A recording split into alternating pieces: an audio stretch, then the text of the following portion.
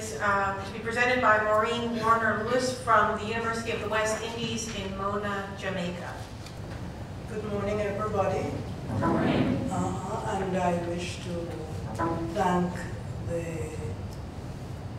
faculty at University of Florida for inviting me back here. I was here in 89-90 on a Fulbright, and it's good to be back. The Congo impact on Caribbean culture. According to recent estimates, Central Africa yielded 44.2% of the total slave exports over the almost 4 centuries of the transatlantic traffic. Almost 5 million people. That's according to David Eldis. The presence of such a large number of people over such an extended period of time was bound to impact the lifestyles, worldviews, and cultural practices in the West Atlantic, where these immigrants were made to settle. One of the more obvious arenas of Congo influence has been in the sphere of music. This concerns the introduction of several musical instruments, various musical rhythms, and the organizational structure of certain lyrical styles. Among the musical instruments peculiar to Central Africa is the use of drums which are sat upon rather than those placed between the knees or suspended from the neck or carried on the head. One may note that ntambu or tambu is a Kikongo word for drum, and this word has been borrowed into French, so I think the playing style for the drum as seat means that in the sitting posture, the drum skin is beaten with the palm of both hands, while one heel depresses the drum skin to vary tonal effect. Meanwhile, another player seated behind the drummer or crouched behind him knocks the open end of the drum with 2 alternating sticks to produce a sharp, steady rhythm. It sounds like a clatter. These are the kata drum sticks, kata sticks, as they are called in Jamaica, the Dominican Republic, and Cuba. The clattering of sticks and the elongated sound of wood pulled along wood was typical of Kongo bakes in Trinidad. The rakes or broomsticks used in this exercise carried the Kongo word kumbi, meaning rake. I will now show you the, this is a picture of drummers in Jamaica, showing you them seated on their drums. You will notice where you can see the heel of the drummer on, where's it on? The drummer on that side has his heel positioned ready to depress the skin on that the drum head there. In another picture that I'm going to show you just now, the player of the kata stick is going to be seated behind this drum here. There are 2 drums used, one called kibandu or bandu, and the other one is a playing cast. The bandu gives a rhythm like a heart throb. So we'll hear that just now. This image here is, and you will hear the sound of the Kumina drums. Kumina is ancestral religion of Congo descendants. They inhabit largely the eastern end of Jamaica. Kumina, I think, comes from the word kamama, meaning to do something as a duty, a memorial done as a duty. So let's hear the the drums now. The people who are dancing here are merely keeping time. I'll show you what the real Kumina dancing is like afterwards. Let's see what we get here. No. This is, oh no, what's happening? Somebody come and help me. Can you carry it back? This is what oh yes.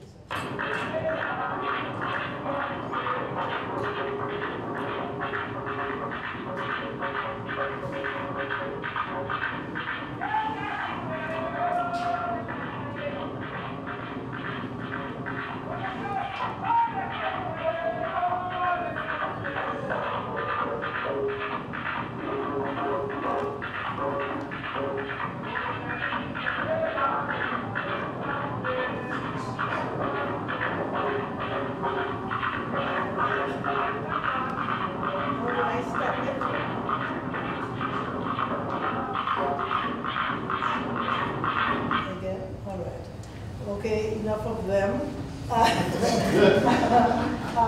The dancers are merely keeping time there, but I wanted you to see the kata stick behind the drummers playing and so on. Now we go to the more authentic dance of the Kumina. You will notice that it is it's a mincing step, very delicate, and so on. And then the dancer moves very gracefully, moves with the hands very gracefully. So we go again, next, that one, and then I do this, and I press this.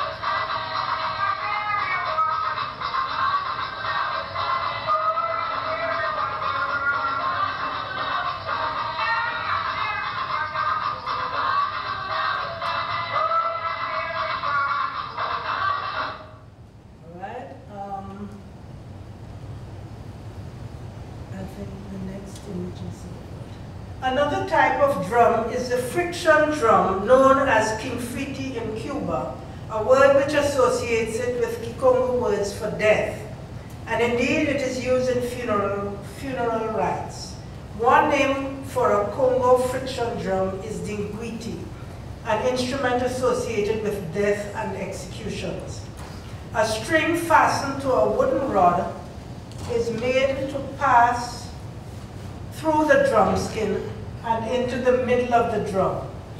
The player sits in front, the open end of the drum, and after wetting his hand in water, pulls the rod towards him, creating a low, mournful reverberation. Such drums are used in Luango, as well as in Guyana, Venezuela, the Dominican Republic, and Cuba. So this is a friction drum which I photographed in Guyana, on the northern part of South America. Yet another musical instrument which makes a grunting sound is the Kingwanda Ngwanda Ya Kikele. It is a glist idiochord zither called by the tree from the Gold Coast named Benta. It's called the Benta in Jamaica and Curacao, and in Venezuela it is called the Karangan. It is made of a long piece of bamboo from which a ribbon of skin is raised. Wooden bridges are wedged underneath the loose fiber, and an empty calabash with a hole is rubbed along it to produce a subtle low moan. This is the instrument here. So the players sit on either end, and this is a calabash gourd with a hole that is rubbed along that raised piece of bamboo.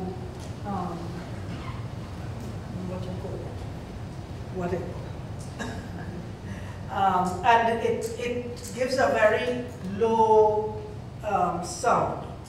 An instrument with a tinkling sound, and which may be either a xylophone or a thumb piano, is the Kongo Madumba, a word which has morphed into Cuban rumba. The rhythms characteristic of this and other Central African instruments has given rise to some of the calypso rhythms of Trinidad, the zouk of Martinique, and the compa of Haiti.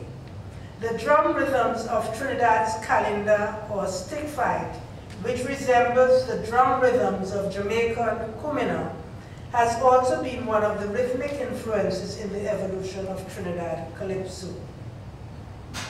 Indeed, Cuba's Fernando Ortiz has traced the gradual replacement of African drum rhythms by various European musical instruments during the 19th century in the course of the creolization of Cuban dance music. And I may point out that the clave and the drums, the clave, which is a version of the kata that I spoke of earlier, and the drum music of the Congo has given its striking rhythmic flavor to Cuban popular musics. In tandem with its influence on Caribbean musical instrumentation and rhythms, Congo has given its imprint to dance styles. One of the most famous is the limbo,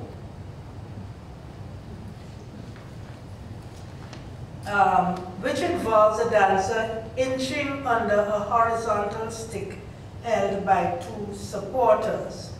It resembles the Nsundi Lungondunga, and from a linguistic point of view, there is a link between the shape of limbo and lungu. A dance performed by an individual standing on two raised lateral poles is another dance called the kalimbe, which is danced in some parts of Jamaica. Dance with crossed legs and feet. No, let's talk about this. While the drums are playing, these two supporters move the bamboo rods back and forth, and the dancer on top does a balancing act on top and sometimes skips from one pole to